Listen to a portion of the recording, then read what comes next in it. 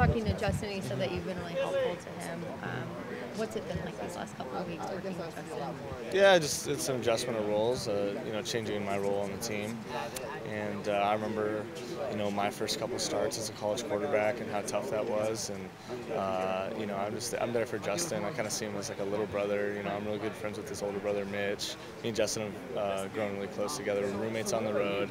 And so, him having success, brings a lot of pleasure to me and to the rest of the team. And so just helping him in any way I can. How do you think he's done? I think he's done really well, especially for the first couple starts. He had some tough opponents, some tough games. That last game was tough. He played so amazing, and then at the end it just didn't work out, and it was such a kind of fluky situation. But to pull away positive from that, to see how the team rallied around him, and how much his teammates love him was really cool. I know he'll always remember that.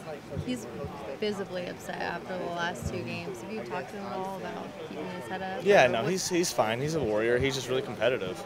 And when you play so hard and you leave everything out there on the field and it doesn't work out, it hurts at the end.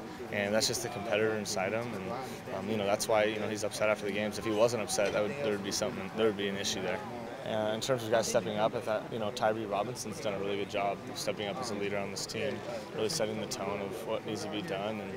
And there's changes. We're getting better. There's little things that are improving each week, and it just needs to come together. We need to tie it all together. Mm-hmm. From your point of view, these last couple games have been really hard, but anything positive that you guys can take away from